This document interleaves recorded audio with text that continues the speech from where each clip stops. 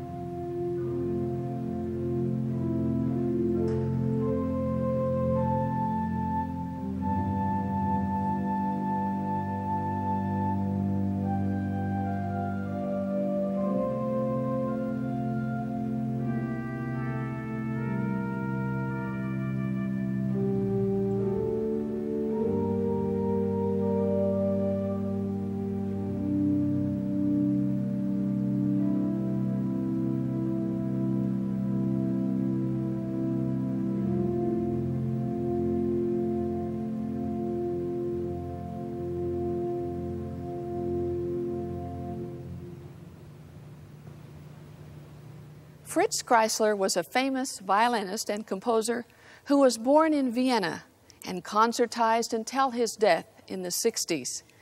He was really a musical ambassador to the whole world. We hear now one of his most famous pieces, the Liebesfreude, or Love's Joy, as played by Neilson and Young.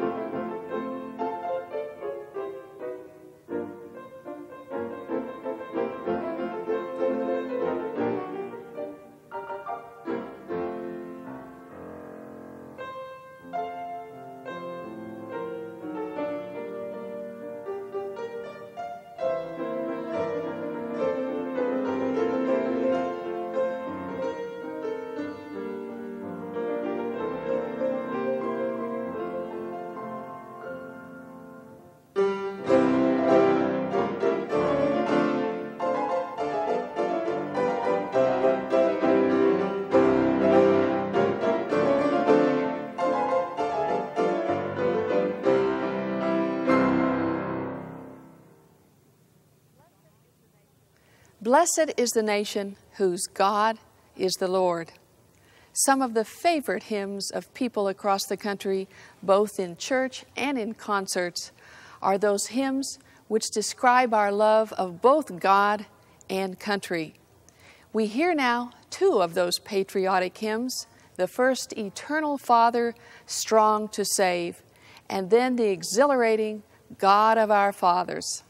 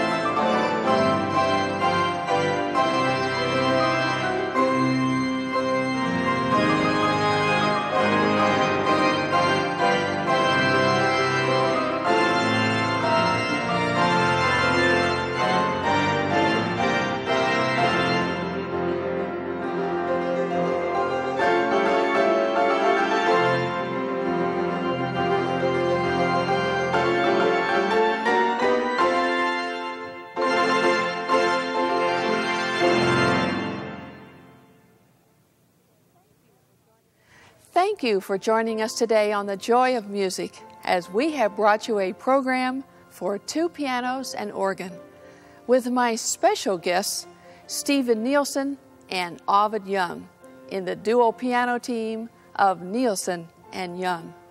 We thank you for joining us, and we look forward to seeing you again next week on The Joy of Music.